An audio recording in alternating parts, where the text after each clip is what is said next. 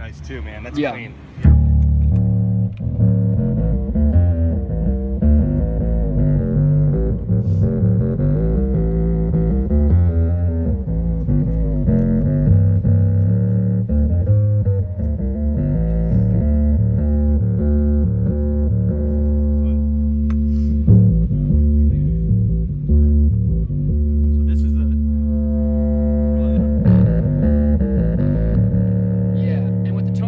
It'll really push into other pedals. Like if you have a drive pedal on, it'll like really make the drive come out more. Nice. And then mix, volume mix. Yeah, volume mix is simple. That's just volume and then a clean blend. Although these ones aren't on when the sub is on, because the sub has its own volume. So to get to the deep OC2 sound, yeah. where do you roll the tone usually? Do you well, OC2 is all the way back. That's gonna be like the same as the OC2, right there. So okay, because it's gonna be upside down for me. I need right. to think this through.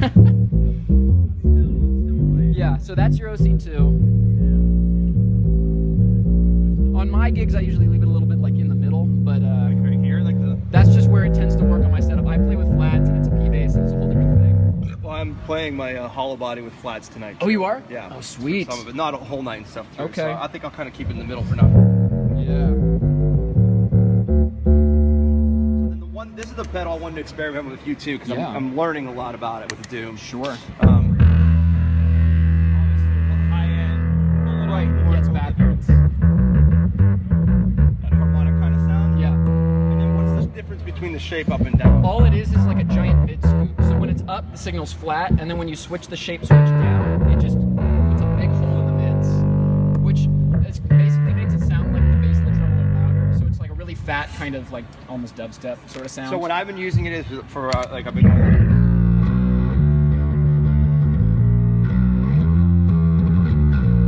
Yeah. So I want that to really cut through more. Oh yeah, I mean with the shape switch up, it's gonna cut more. I think I like it up. Yeah. But I've noticed that times when I'm trying to really boost it up in time, it almost loses a little bit of volume and stuff too. Okay. I don't know if that. Can you push it too much with gain? Yeah, I mean you could try just turning the gain down a little bit, and that's gonna give you a little more room to dig in with dynamics. Yeah. Although when the gain's way down, it starts behaving pretty weird, which is sort of by design. Like it almost just kind of sounds like a tuba or something. Yeah. Something I weird. like when you get the like when you were showing me too with the palm muting stuff. Yeah. Even if I pull, well, I get some noise there with that. Yeah, I mean that's what I use it for. That's like the kind of Stevie Wonder thing I was trying to get when I was making it. And then this guy, super touchy. Yes. Which.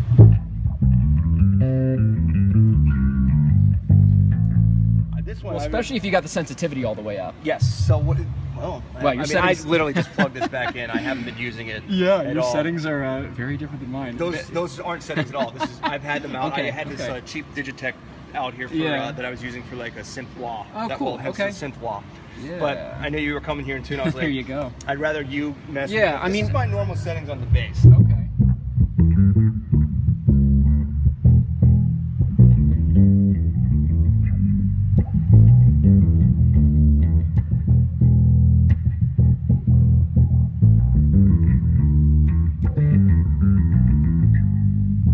Like a setting I'd normally start with and then just sort of tweak from there to find different things.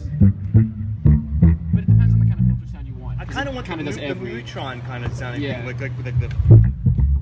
Do you like